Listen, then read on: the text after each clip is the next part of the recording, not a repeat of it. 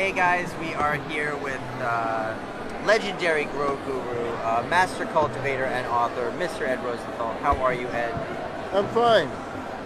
Just fine? You're here in paradise smoking weed and you're just fine? Not better than fine?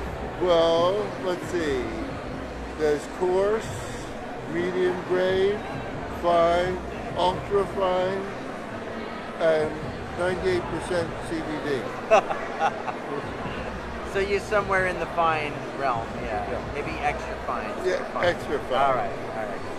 So, we got to do a cool seminar yesterday, the All-Star Growers panel. I moderated. It was you and Danny Danko and Drew West. Have you been on a panel with those guys before or no? Yes, I have. On several occasions. So have you been to the Hawaii Cannabis Expo before? Yes, this is the second year that they've had it, and I've been at both of them now. Do you enjoy Hawaii? Is this a specific favorite spot of yours, or do you just hit all the cannabis events? Well, I have to tell you the truth. I didn't expect to be here because Jane and I thought we were on a flight to Des Moines, Iowa. Okay. And then the doors closed and we were on the runway and they said the plane was going to Hawaii, so we just had to deal with that. I see. Yeah. It was a very big disappointment that we weren't able to. What did you miss in Des Moines? What did you miss? We were just going there to tour the city. Okay. Yeah. No. The cultural highlights. Nothing special. No nephew bar mitzvah. No. We were going to tour the city. It was see the local museum and Okay, so have some beer. Tell us what you've been up to. Obviously, you wrote the Ask Ed column for so many years in High Times, and then with Cannabis Culture, and now with Grow Magazine, I think you said? Yeah, it's in Grow Magazine. Yeah, well, I had to trade up, because of the relationship that High Times had with the university, so I felt that it's time to hang out with people that you like. And I'm not talking about the High Times employees, but they're the owners of the magazine at the time. Well, we won't get into all that I'd be happy to. Yeah, but for this video, probably. Okay, I will. Wait a second. This is I just. have to get, wait, I'm getting a signal from the other All right. side. Hold on. He's got to take this call. Sorry.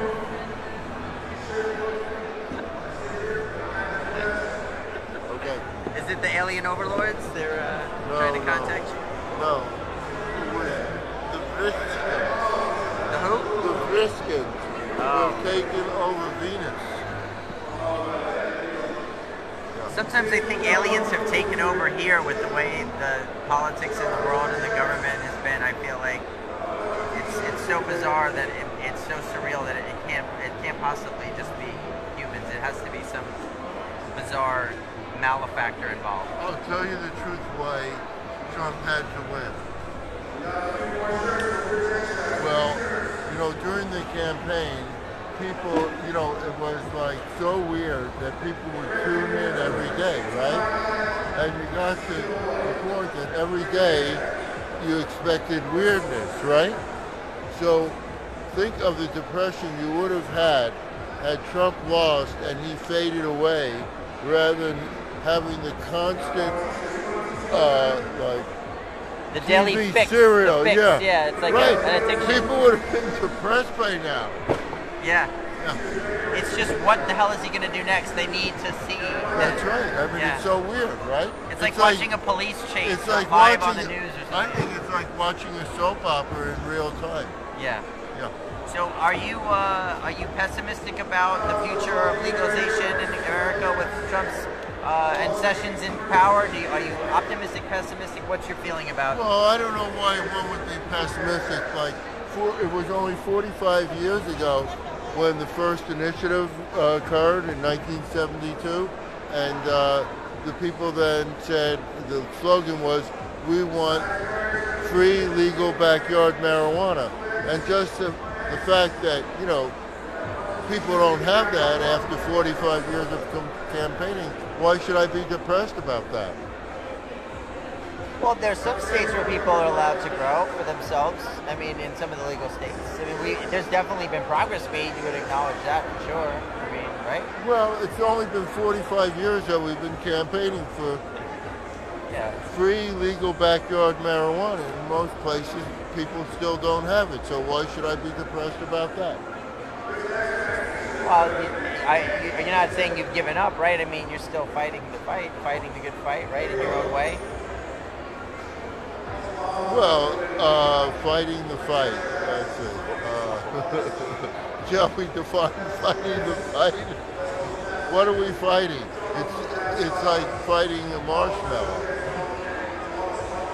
Just educating people and trying to, things It has have nothing changed. to do with the people. It has to do with the government, not what the people want. But the government has begun to acknowledge Let me the go into benefits. something even more important. Okay. Every time that they've been given a chance, for the last more than 100 years, people have voted for peace.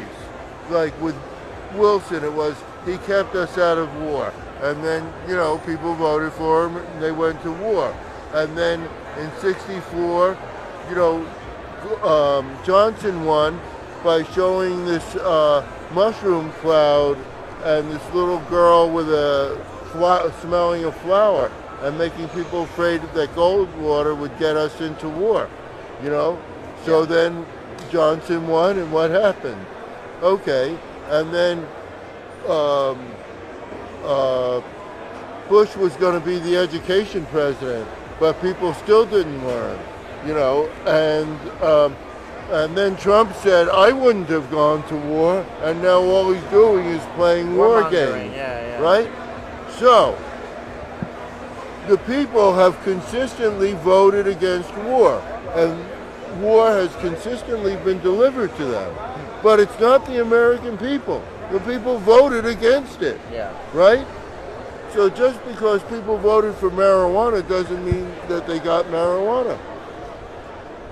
So you basically kind of wring your hands at this point and you say we're not going to make much more difference. It's basically what it is. I mean, But you said depressed, and just because this has been going on for 45 years, and it's a ridiculous thing because the whole argument against marijuana is ridiculous in the same way that the argument against global warming is ridiculous.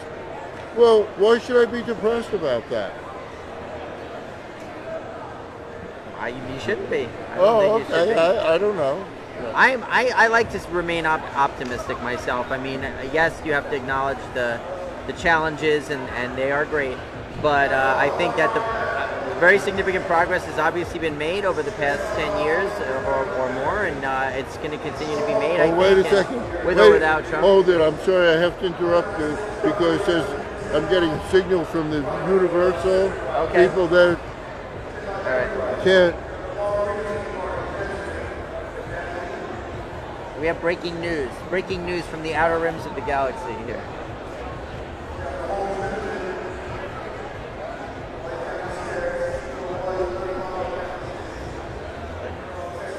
Very serious business here, folks. What's the report from the... They said I should be depressed. Okay. All right, there you have it, folks. Word from the outer galaxies. It's not the outer galaxy. This was from the inner galaxy. The inner galaxy. Yeah. Okay.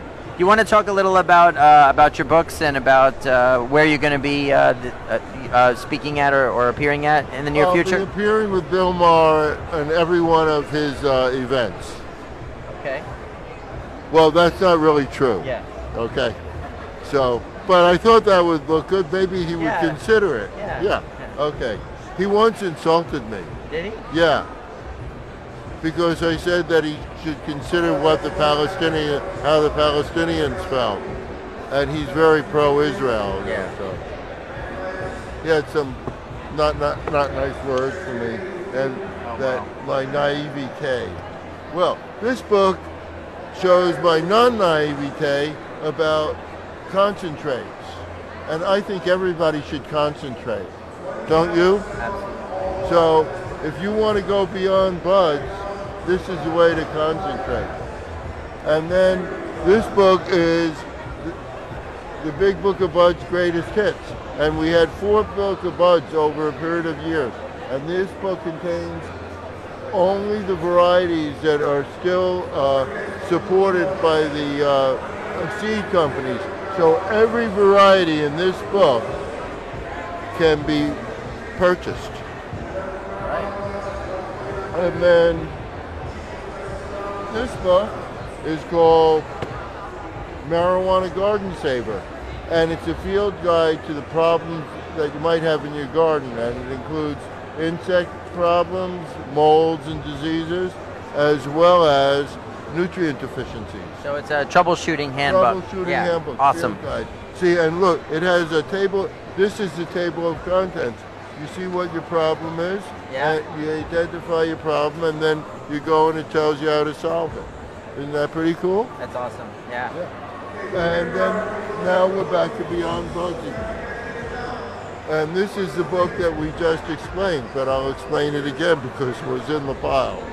This book shows you how to make concentrates. And we all agreed when we looked at this book previously that people should make concentrates. So if you want to concentrate, I would concentrate on this book. Concentrate on that book. All right. Well, Ed, we appreciate you taking time out of your busy book signing schedule to chat with us. Yes. And we look forward to seeing you again next year, hopefully, at the Hawaii Cannabis Expo. See the incredible traffic that are getting at the table right now? Could you scan around? We're beating them off with a stick. See all the, you better get away. You don't want to block the traffic. Yeah, it's great. All right, That's man. great. Okay. All right. Thank you. All right, man. That was fun.